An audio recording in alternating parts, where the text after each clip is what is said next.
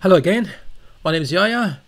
So this is another small training, a very brief training addressing the topic of redundant site identification.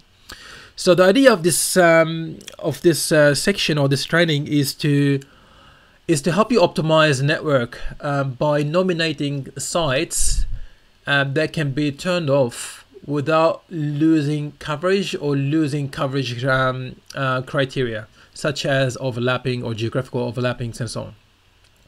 So this feature was introduced on the 12th of September 2021, and you need to have a version 23.3.5 or later.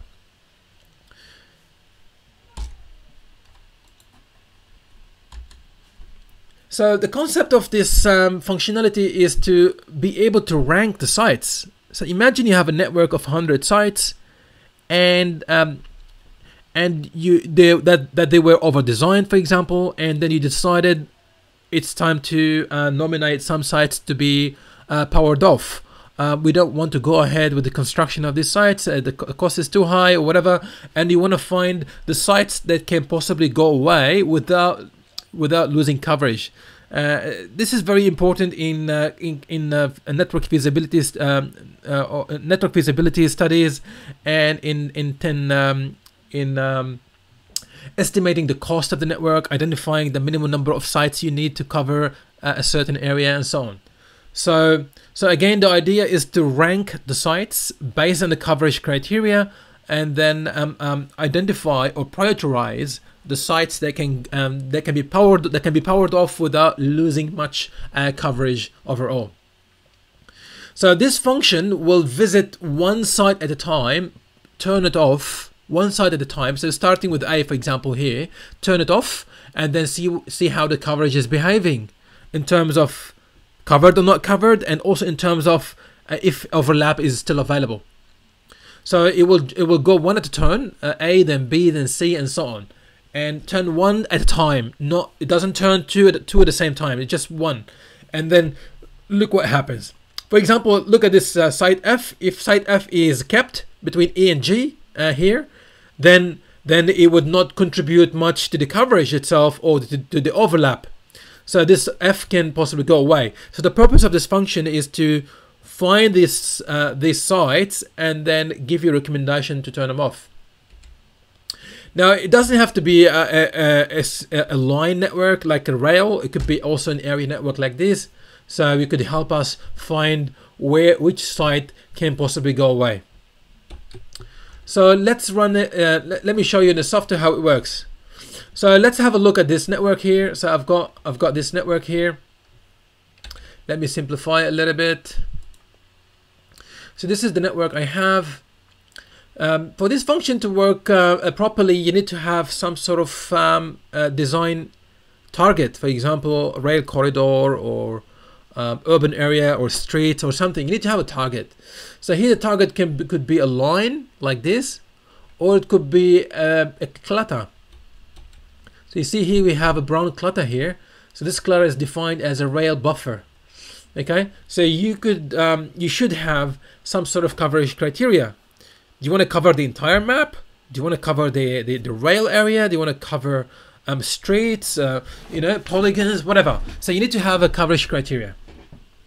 So here we have a tetra network designed with the minimum signal level required is -93 dBm, and we have coverage predicted up to 10 kilometers or 7 kilometers or so. So this is the network. I'm using 83 watt, 450 megahertz, 30 meter towers. So let's have a look at the function now. So the function, or this new function, is introduced under network analysis here, and side-by-side simultaneous server. So we call it side-by-side because we're doing one site at a time in a sequential pattern.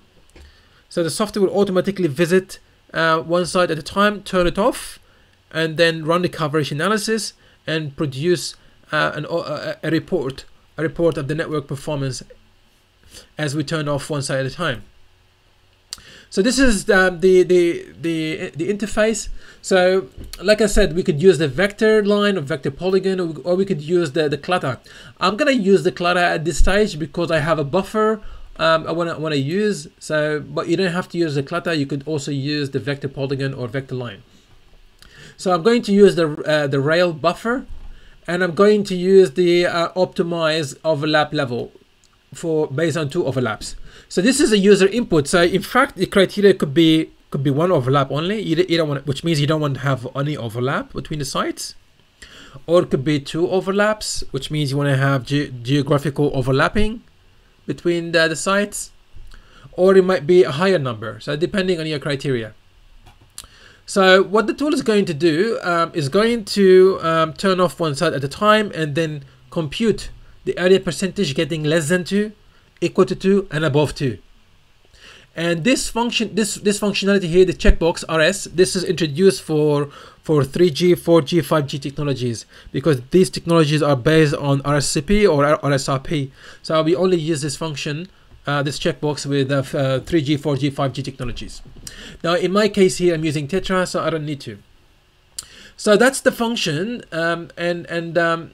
if you choose that function, it will automatically turn off the stations. It will automatically turn off the stations at the end of the process. Now I don't want that. So I don't want the software to go and find the best solution.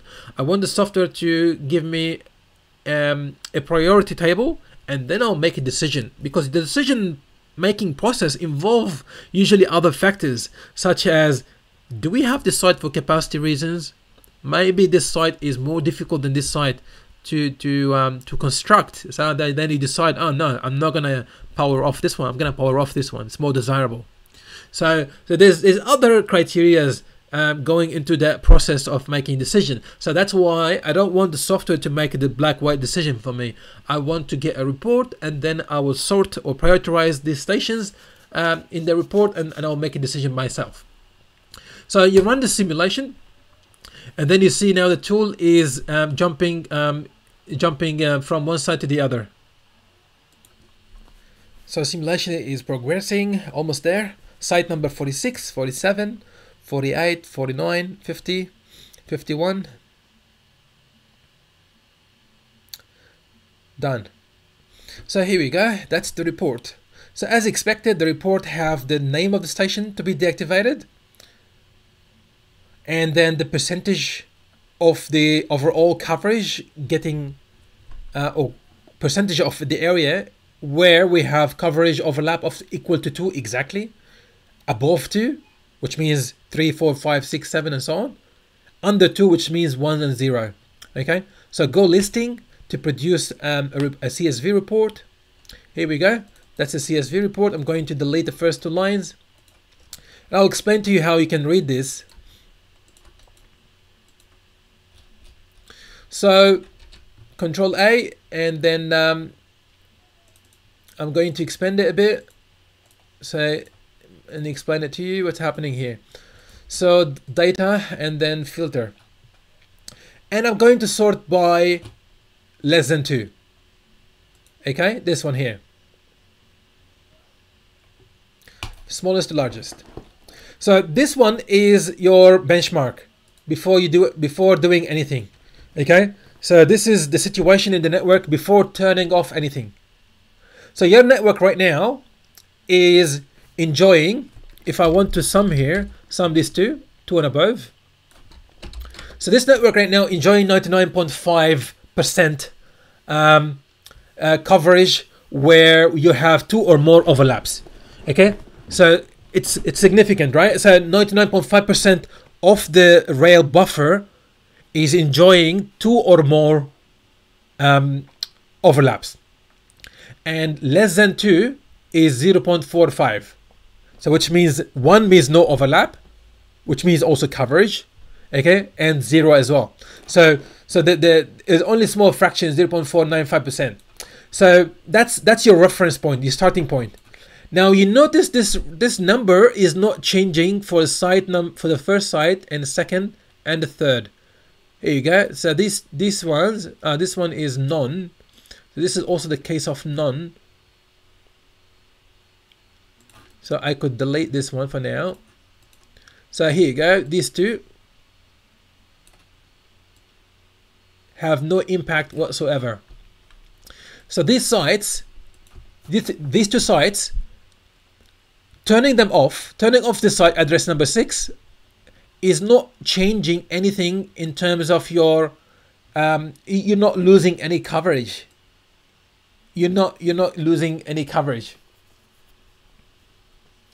So still the percentage is 0.4969, and the same for this side. So 6 and 13, if you turn them off, you would not have any change in your network in terms of network overlap less than 2.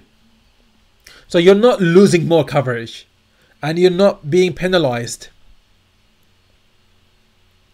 You're still achieving the percentage you want here. Let me put it here. Here you go. So this is your coverage 2 and above. This is greater than or equal to overlap. So your redundancy is intact up to this point. I'm not saying here there is significant impact. There is impact, but it could be insignificant. So you need to go one by one and see what happens. So, but these two floating at the very top, if you decide to turn them off, they have absolutely no impact on the coverage. The coverage is, you're not losing coverage any further. The coverage is already sitting at 99.5%. Is still sitting at 99.5%. And in terms of your redundancy, it's probably dropped from more than 2 to 2, but still 2 is your criteria. You can see here we have lost a little bit more than 2 overlaps. But who wants more than 2? We don't want more than 2. We want to be 2 or above. 2 is your threshold. So you see here there's some change. There's some change in terms of equal to 2. Is increased from 9 to 14%, and more than 2 has dropped from 49 to 48% and 80%, which is perfect. Less pollution. So less pollution is taking place, but I'm still maintaining my overall criteria over 2 and above. It's still maintained 99.5%, 99.5% maintained. And I haven't lost actual coverage, which is awesome. So 6 and 13 can possibly be turned off. 6 and 13. You see they turned off by the software. They've gone. Okay. And the tool recommended these two sites can possibly go away. Let me show you where they are. Standard here. Here they are, the black ones. So this site has gone away. Okay. And the same for this site here has gone away. So this is the idea of this function, is to recommend. You can still display Control-C coverage. So that's what the coverage look like now. Still we have continuity in the coverage, and Control-O overlap. You see there's still overlap. You have perfect overlap in the buffer zone. Same here. You still have overlap. So you've lost overall pollution, but you haven't lost coverage or overlap equal to 2. So this function is very powerful, and it's giving you the opportunity to prioritize your sites for deactivation. Okay, if these two are critical for you for another reason, then you can jump to the other ones. Okay, so this is sorted list of sites and their impact on overall network. So this is the functionality we wanted to talk about today. It's really powerful, very useful function. And if you have any questions about it, please drop an email.